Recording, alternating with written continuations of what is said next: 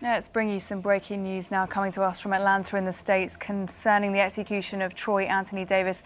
He has now been put to death by lethal injection in Georgia. That was after a number of last-ditch appeals to prevent the execution. Unfortunately, they failed. It's a case that has captured worldwide attention. It was halted this morning, but then the US Supreme Court ruled no stay of execution. This is the man accused of murdering an off-duty policeman in 1989. He's been in prison in Georgia for 20 years. He was meant to be executed by lethal injection at midnight our time, this morning that was. It didn't go ahead. The US Supreme Court ruled no stay of execution, and now we're hearing that he has been put to death. Troy Davis was put to death by lethal injection at a prison in central Georgia. The reason this case drew such international attention was because his lawyers claimed that evidence against him was false and misleading. There were reports that the evidence was overwhelming, that the conviction, Troy Davis's conviction, was unreliable, and last-ditch appeals by his lawyers did fail. We're going to go now to a press conference in Atlanta. Radio, JONLEWIS.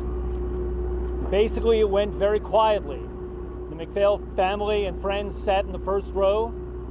Warden read the order, asked if Troy Davis had anything to say, and Davis lifted his head up, looked at that first row, and made a statement in which he said he wanted to talk to the McPhail family, and said that despite the situation you're in, he was not the one who did it. He said that he was not personally responsible for what happened that night, that he did not have a gun. He said to the family that he was sorry for their loss, but also said that he did not take their son, father, brother. He said to them to dig deeper into this case, to find out the truth. He asked his family and friends to keep praying, to keep working, and keep the faith. And then he said to the prison staff, the ones he said who are going to take my life, he said to them, "May God have mercy on your souls." And his last words were to them, "May God bless your souls."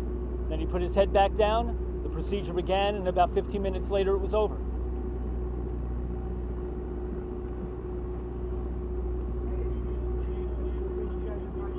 You want to talk? Any questions? Questions? I thought you were each gonna.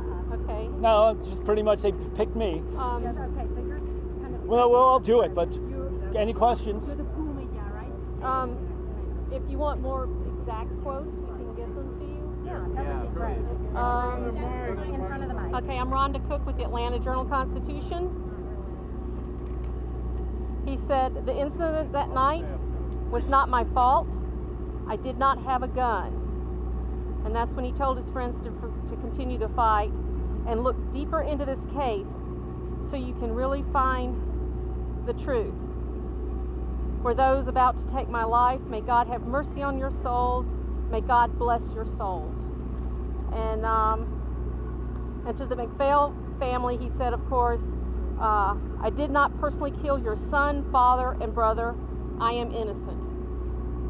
And Greg, you've been to an execution. You've been to a few before. How, if at all, was this different? There was more security than usual at this execution. There was more security than usual at this execution, but otherwise it went as other executions have gone here. There was tight security, but the prison folks here are professionals and they've done this before, and it went pretty much as planned. I have the execution starting at around 10:53, and he was declared dead at 11:08. How did he look? Was he talking in a loud voice, a quiet voice? He was talking very quickly, and as you know, my colleagues have said, he was defiant until the very end, and maintaining his innocence until the very end. He spoke quickly. He looked at one of his attorneys who was sitting on the second row. He appeared to glance at the attorney who nodded at him. Mark McPhail was sitting in the front row, and he was looking at Mark was looking at Mr. Davis the entire time, it seemed. once he was declared dead, we were ushered out. And how would you describe the mood? Somber. How else? It was just a somber event.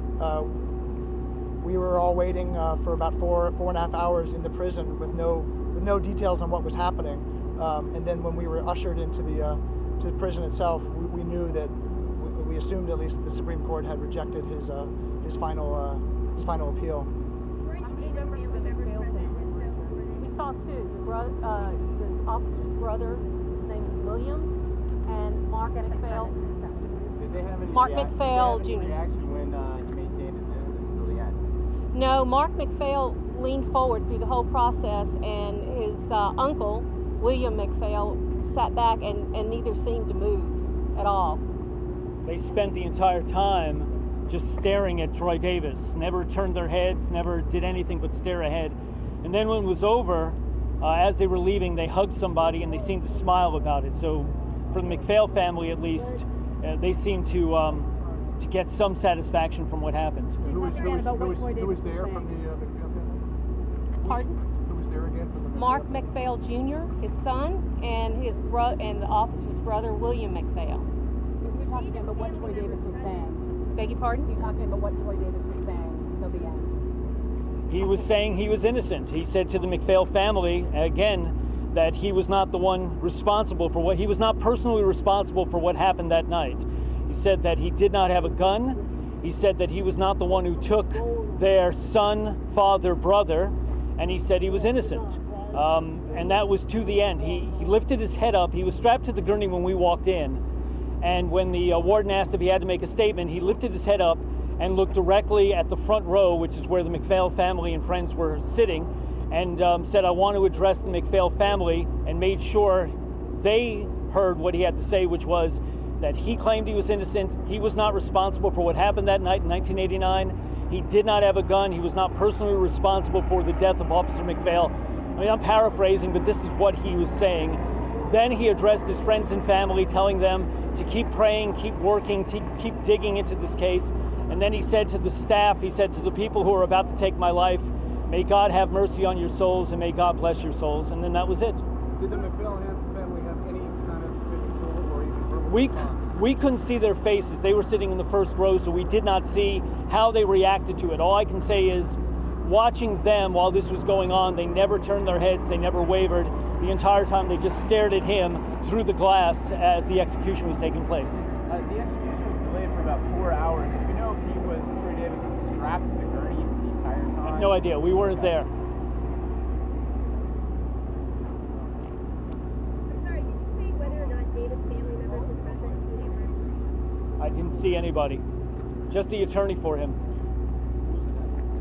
Which attorney was there? Brian Kenner was that? No, it was Ewart, Jason Ewart. Do you know whether Davis refused his last meal or anything about his last meal? That I don't know. I don't believe he did have a last meal, and I don't believe he made a final statement when he was going to be given the opportunity to record one. But he did make the statement, as we've said, while he was strapped to the strapped to the gurney, and again addressed directly to the McPhail family first to let them know that he claimed he was innocent. He did not eat his dinner, and he did not take the Ativan.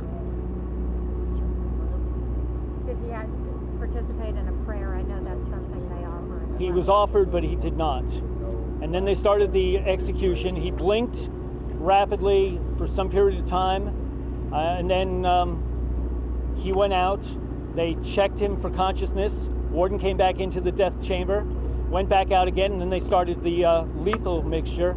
And again, the whole thing took about 15 minutes. 11:08, the warden came in and pronounced him dead. Did he make his final statement on the coach, on the gurney? He was strapped to the gurney when we came in, so everything that happened, he was already strapped to the gurney. We came in, the warden was in the room with him, another prison official, a medical attendant plus one that was off to the side, and then Troy Davis strapped to the gurney. The warden read while we were there, read the order from the Chatham County judge, asked Troy Davis if he had any statement. Davis made his statement. They ordered the procedure to go on. He asked if he had a prayer first. There was no response. Warden stepped out of the death chamber, and then it started.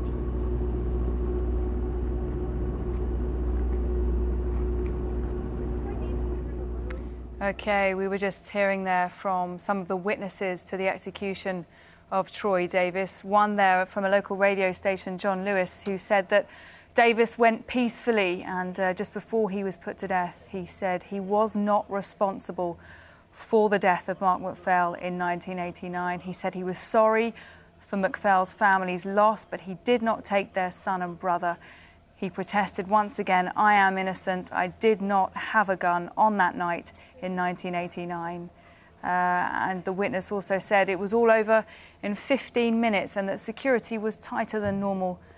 And Troy Davis was put to death at 11:08 local time. That's 8 minutes past 4 our time.